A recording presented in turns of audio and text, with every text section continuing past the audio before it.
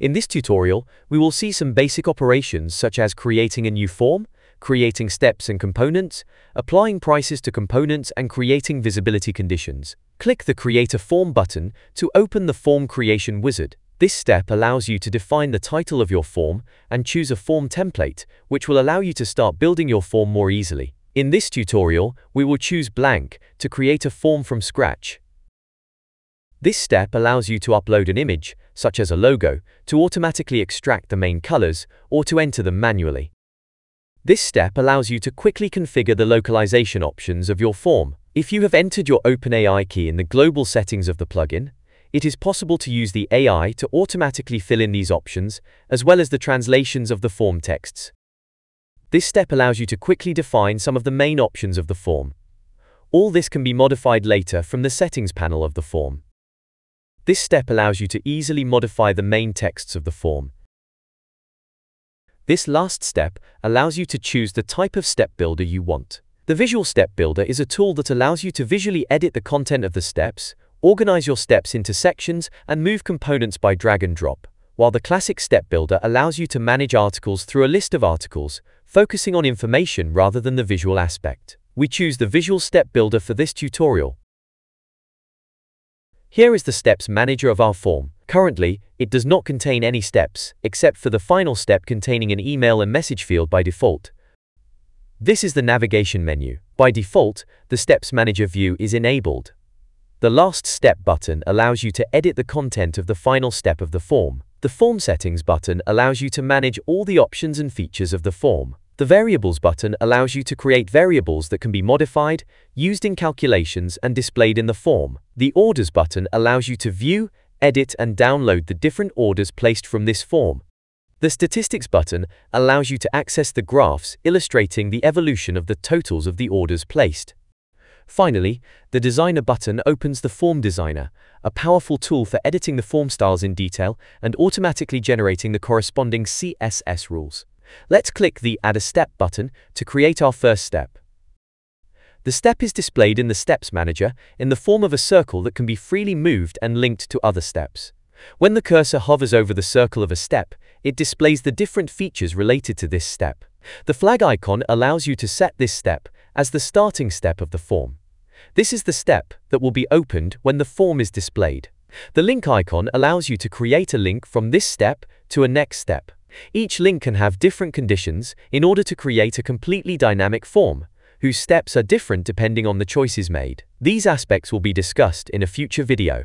The pencil icon allows you to edit the content of this step. The copy icon allows you to duplicate the entire step, with its options and content in one click. Finally, the trash icon allows you to delete this step from the form. Here is the content of our step. It is made up of sections, which contain columns, which contain components. Let's start by creating a first section by clicking the plus button. When a section is hovered over by the cursor, a toolbar appears at the top right of the section. The movement icon allows you to move the section by dragging it to the desired position. The plus icon allows you to add a new column in this section. The eye icon allows you to edit the visibility conditions of the section, so that it is only displayed when the defined conditions are met. The copy icon allows you to duplicate the entire section and its content in one click. The paint icon allows you to edit this section with the Form Designer tool. The trash can icon allows you to delete this section from the step. When a column is hovered over by the cursor, a toolbar appears, allowing you to adjust its size or delete it. Let's click the plus button in one of the columns to create our first component. Here is the list of available components. Let's click on Button. Our button appears correctly in the target column. We will now create a slider component in the second column.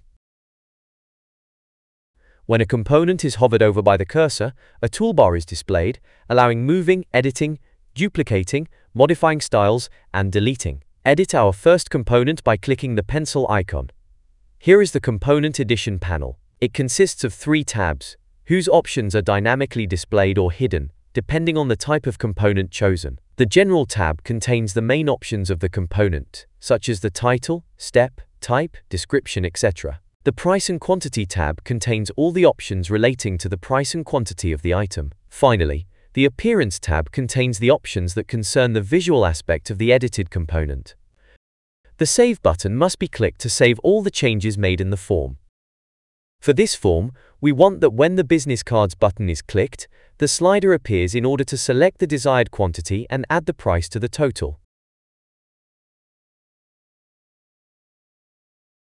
We enter the title of the slider and define the minimum and maximum quantities that can be selected.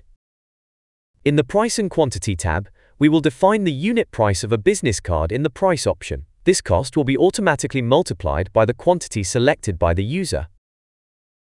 Let's activate the Show Depending on Conditions option and click the Edit Conditions button to edit the visibility conditions of this component. Here is the Conditions Editing panel. This same panel allows you to define the conditions of articles, steps, links, and even price or quantity calculations. Let's click the Add a Condition button and define the selection of the Business Cards button as the visibility condition of our slider. So we have our Business Cards button and our Number of Cards slider correctly configured. We will now duplicate the section in order to create a second Flyers option at our stage. Let's edit the New Button component in order to update its title. Then edit the new slider to update its title, its price, and its visibility condition.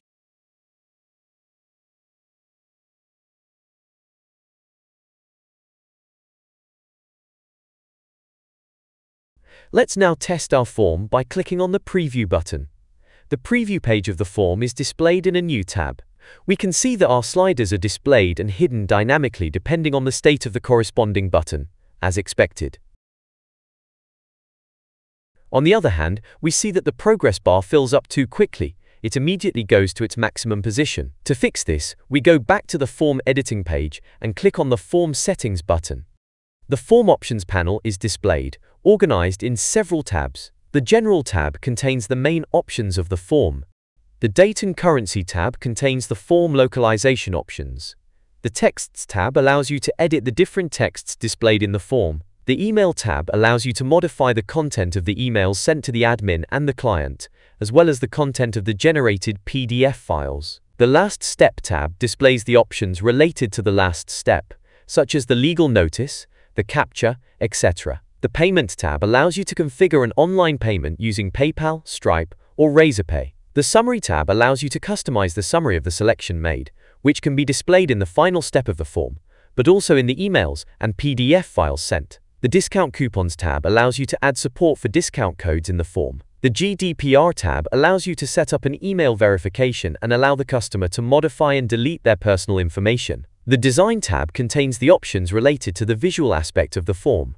The Main Colors tab allows you to easily modify all the colors used in the form. The option that interests us is called Maximum Progress Bar Price and is located in the General tab of the panel. Let's enter the value, 1000, which means that the price progress bar will be full when the total amount is equal to or greater than €1,000. Let's click the Save button to apply the change to the form and then test it again.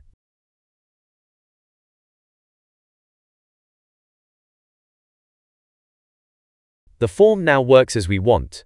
That's all for this first tutorial. In the next one, we'll see how to create different steps and create conditional links between them in order to create a form whose steps adapt to the choices made in the form.